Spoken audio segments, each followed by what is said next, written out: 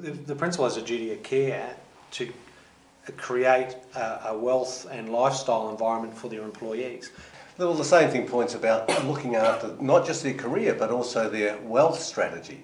Some people, when they enter the industry, because there's very few barriers to entering the industry, so the employers should be taking responsibility for providing as many career choices, as many as wealth choices, as many self-education choices as possibly can.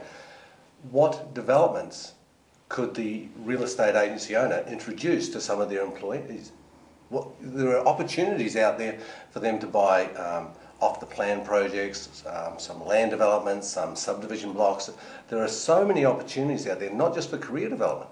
But as you're saying, if they don't look after that person, they are going to leave anyway. That's the golden handcuffs. Show your staff how to create wealth.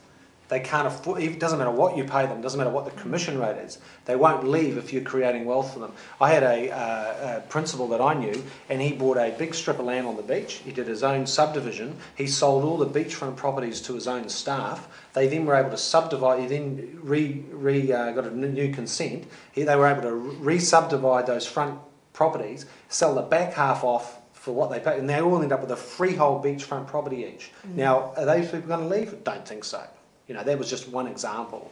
I think with that though, with the career paths, the other thing is you've got to make sure that you're letting the employee know, because a lot of franchise owners have it in, or office owners have it in their own mind, yes, this is what I have planned for this employee. Yeah, they never tell the person. A lot of times we talk about the accountability of the salesperson and what they need to do, but the essential accountability runs back to the principal, male or female, that they need to actually be in touch, communicate, one-on-ones, appraise, assist in the training, develop all those things. And obviously those wealth factors and the lock-ins become the back end to it, because at the front end they're actually going to be producing, they're going to be contributing to the development of the business. And I think that in its own right means that they're going to be leading the way for those new recruits, because they've got the accountability, they're trained, they're doing the right things, which makes it much easier for someone to come in underneath and tail them.